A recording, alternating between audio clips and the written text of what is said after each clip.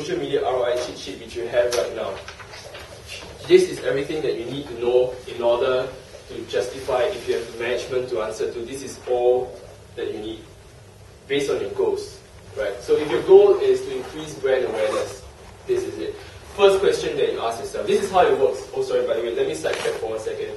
This thing was not done by us. It was through my friend. His name is Jay Bear. If you want to find out more about him, you go to his website, teachtofishdigital.com. I think it's over there on the notes also. So the first question, if your goal is to increase brand awareness, is to ask yourself, do you have web analytics installed on your website if you have a website? Right. Oh yeah, again, let me sidetrack a bit. Why some of the things here are in grey and in black is because to answer the question, right, if it's just a yes-no answer. So if it's yes, you measure through all this. If it's no, you measure through the black ones. Okay? So first question is, do you have web analytics data? Things like Google Analytics. Right? So if you have Google Analytics installed GA, you can measure the site traffic. Is there an increase in site traffic from Facebook, Twitter, or all the social platforms you are in? And to justify that with your management, you can compare it with the amount of money that you're either spending on SEO or on AdWords. If you're spending too much money, say about 30% of your traffic comes from AdWords. That's a lot, by the way, right? 30% of your traffic comes from AdWords. Are you paying like what? $2,000, $3,000 a month? Compared to Facebook, if you get more visitors, like maybe another 30% of traffic comes from Facebook, but you're spending less. So it makes sense to keep focusing on Facebook. Why? Because this is one way to increase brand awareness. Second one is number of new site visitors. So it's pretty much the same. How many of the new visitors come from Facebook or Twitter or any other social media platforms again? And if you don't have any analytics installed on your website, then you measure the number of links that link back to your website. Google recently had the Panda update. Are you aware of that? Okay, you guys are not geeky enough, that's fine. So inbound links, so you measure by inbound links. So if more sites through your social media campaigns are linking back to you, right, then of course that means more people are talking about you. So which means that if people are talking about you, they are what about you? Interested, but also aware, right? So that's the first question. Second question is, are you creating content as part of your social media program? This is pretty straightforward. Of course, it's yes, right? Otherwise, what's the point of being on Facebook anyway if you have no content? So we measure by number of views of content. I'll go through with you one example. If you are on Facebook, for example, if you're on YouTube, you measure by number of views. But number on Facebook, right, you measure through this.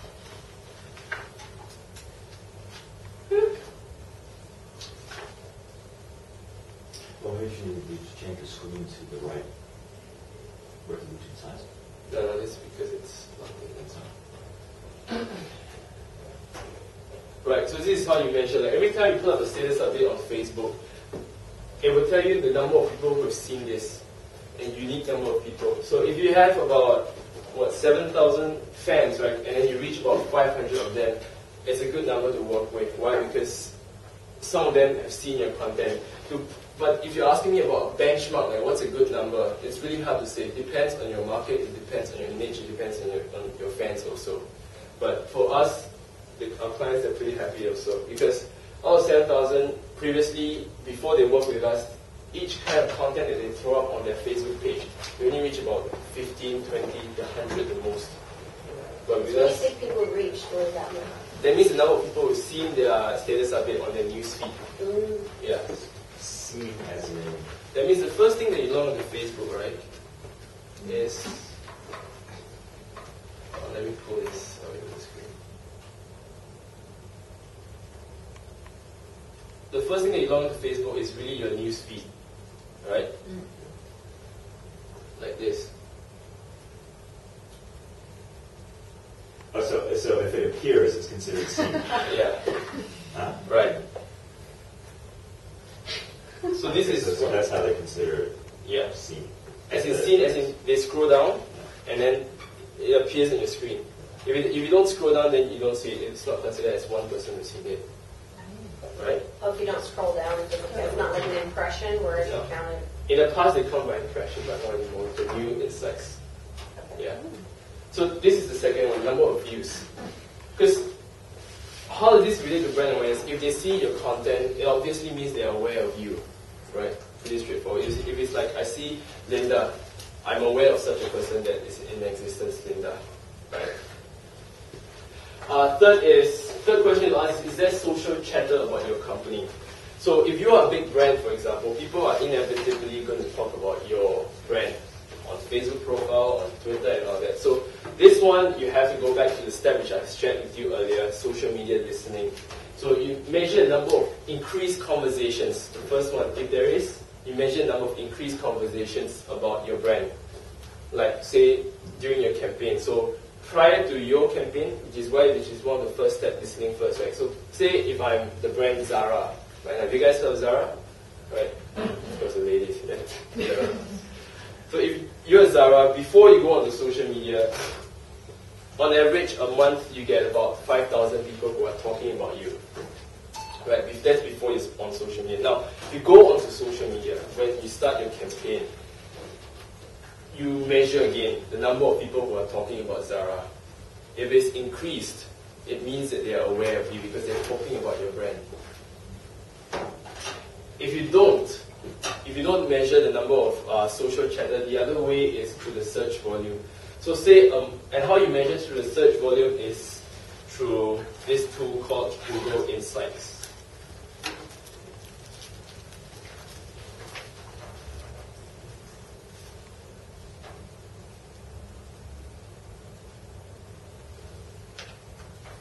Over here. So say Zara, and then you change this to just local.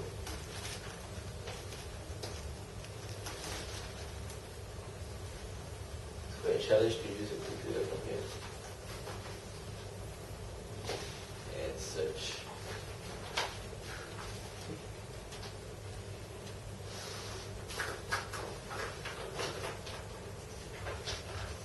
Can't duplicate screen.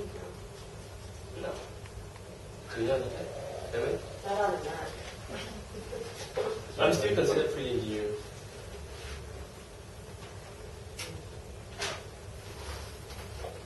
Any questions meanwhile? Any question marks? Any questions about what I said so far?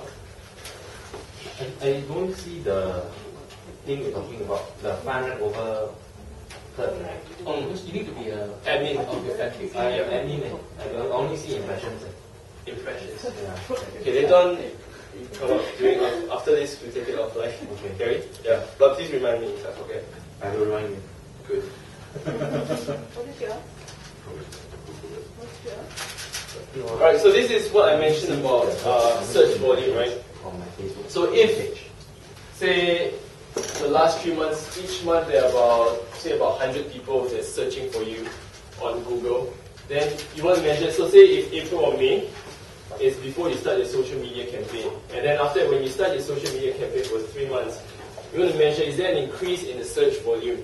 Because research is done before by this another group of nerds called Group, and they have this statistic that showed that when somebody's connected with you on social media, the likelihood of them searching for you on search engines is 2.8 times higher. So if, Frank, if you and I are connected on Facebook, the likelihood of, if you're a brand, for example, and we're connected, the likelihood of me searching for you is 2.8 times if we did not connect with each other on Facebook. Get that? No.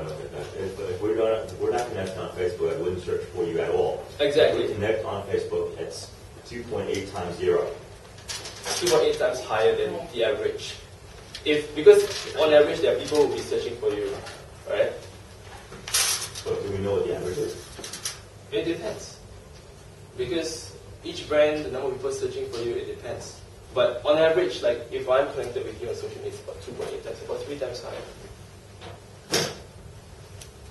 So when there's more people searching about you on Google, it obviously means that they are aware of you also. Fourth question to ask is, do you have known key competitors about your company? So again, if I go back to Zara, who are some of Zara's competitors? Ladies? Who are Zara's competitors? H&M, okay. Who else? Topshop. I think so lah. Trying lah. Shop lah. Topshop, H&M, one more? Or Uniqlo. Uniqlo, yeah. So there are three competitors. So you want to measure before the campaign and after the campaign. Like before the campaign, out of all these social media analysis, how many of them are talking about Zara? So say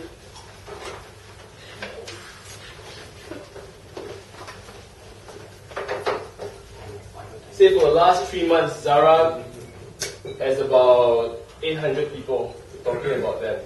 And then H&M has about 900.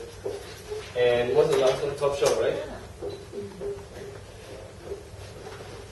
Topshop has, say, 1,500 in the last 3 months. So this is before your campaign. Now, after your campaign or during your campaign, you want to measure, is there an increase in number of mentions? Because if there's increase, it means people are talking more about you. And if they're talking more about you, it means they are one of you. So if they retweet you more and more often, it means that they're liking what you're talking about, so which is why they're sharing with their friends. So if you have more retweets, you have more followers, it considered as more brand awareness. But in Singapore, not many people use Twitter, so yeah. Another way to measure, first way to measure your sales from social media is to ask yourself this question: do you have names and email addresses of your customers and prospects? Because if you have, this is what you need to do, and this is kind of costly, is that you need a CRM, a database. See, how many of you have databases here for your company? You? Yes? Not many, okay. So if you, sorry? Investing months. Investing, okay. So say if you got about 5,000 people in your database, right? You want to plot them over to your CRM system. And one CRM system you can use to find out is Flowtown. You can plot them over to your CRM database. Plot the database over to flowtown.com and find out what's their social connectivity level. That means, what this means is that if you have, again, 5,000 email addresses, how many of them are on Facebook? This is one way to answer Ryan's question as well, is should I go onto Facebook or not on Twitter? Is you really plot it over to Flowtown, because the assumption is that if they give you this particular email address, right, they probably use the same email address on Facebook when they register on Facebook. So over this tool over here, you can see how many people, how many of your customers are on Facebook. So say out of 5,000 people, maybe 3,000 of them are on Facebook. Some of them are not on anywhere. Some of them, maybe 2 of them are on Friendster. Another thing that you could do is that if you have higher money to spend, what you could do is, which is really to answer the first question, is find out what, because every time a customer buys from you, right, it goes to your CRM system. So from your entire CRM system, you are able to find out, okay, my fans on Facebook, what's their average buying power? Like every time they have a transaction with me, what was it like? Is it $100? Is it $200? So you want to track a few things here.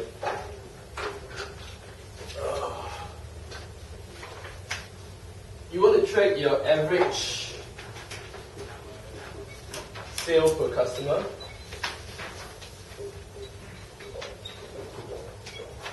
On average for all of your customers. So say, for example, it's $50 to a customer to spend with you. Then people who are connected with you on your Facebook, they spend maybe $120 on average. Why? Maybe it's because they're more connected with you on Facebook, they're more connected with you on Twitter and all that. So every time you have a new product launch, for example, they are more aware of it, more than anybody else. So then this is one way to measure as well. Okay, so that's the first question. Second way to measure your sales is to are you able to create like social only offers? So say for example, if you have a Facebook page, for example, I always go back to Facebook because Facebook is the most popular here. So if you run a restaurant, for example, and then you throw up a status update, more like a carrot dangle that says, hey Facebook fans, if you say the word fresh in front of the counter today, you immediately get 20% off or $50 off your bill, for example. So this is like one carrot angle. If everybody comes to your counter and say, fresh. Then you're able to track like, okay, today there are 30 people that says fresh. Tomorrow there are 60. So you're able to track like your effectiveness of your social media campaign. How many of your Facebook fans say fresh? Because the word fresh you only publish it on Facebook, so it's exclusive, right? If you can't create any coupons, then what you do is the social only offer clicks, which means this only applies if you have e-commerce sites. So if they go to your website and then they buy, you're able to track from GA, Google Analytics. Third one is, do you have access of your GA? Sorry, do you have access? Yeah. Do you have access to web analytics data? So again, I'm referring to Google Analytics. If you have, what you can do is again pretty much the same. You track your traffic from Facebook or your other social media platforms. If people from Facebook are coming to your website and they are specifically looking on sales-related or sales-oriented pages on your website, what are sales-oriented pages on your website? Pages like contact us. Pages like if you run, how many of you run like creative agencies here? Nobody. Okay. If you, right? You run a creative agency? I don't run anything anymore. Okay. So if you run a creative agency and somebody checks out your website, they look under portfolio. If they look at the portfolio, the likelihood of the psychology is that maybe they might want to buy it, which is why they're there. The same for your contact us page. Why? Because they have a response. They want to call you, which is why it's there. Yeah, which is why they're there. Fourth question is there social chatter about your company? So how you measure this is again pretty much the same as brand awareness, but you add one more step. So I go back to the Zara example. So say a month you have 800 people talking about Zara before your campaign or during your campaign. Now, in order to track your sales from social media, you want to track not just people mentioning about Zara, but also sales-related words. What do I mean by sales-related words? Like words like bought, or buy, or recommend. This really takes a lot of time to find out which are the right words. So, if for example people say, I bought something from Zara today, this counts as one mention. If somebody says, again, another person says, oh, I'm looking for product recommendations by Zara, then that's another one altogether. So you can track, like, are they talking about you on socially on Facebook, on Twitter and all that? Get that? Right. Fifth one is the same as this, just that you measure it against your competitors. So H&M and Topshop. So if every month there are about 20 people that's talking about this, then you want to measure again with your competitors.